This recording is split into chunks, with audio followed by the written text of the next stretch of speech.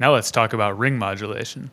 With very subtle differences, ring modulation could also be called bipolar amplitude modulation, through zero amplitude modulation, or four-quadrant multiplication. The big difference between amplitude modulation, as we already demonstrated, and ring modulation is that ring modulation is bipolar. In other words, it inverts the signal as well as modulating its amplitude. It modulates the amplitude through zero.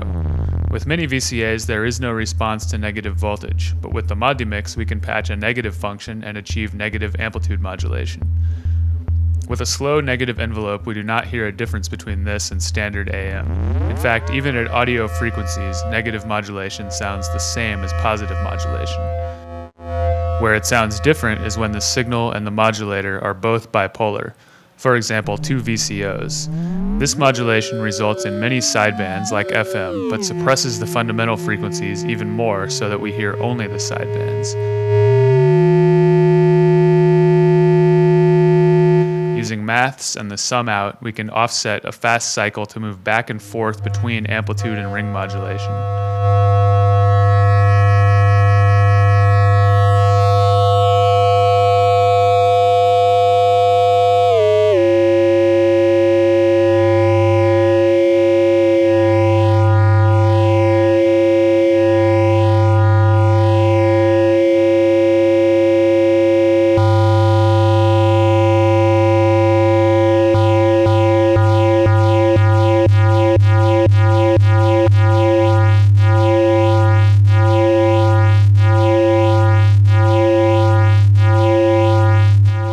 FM, AM, and RM each have their own sound, and depending on how you patch the modulators and modulation depth, there is much timbre farming to be done with any or all of them.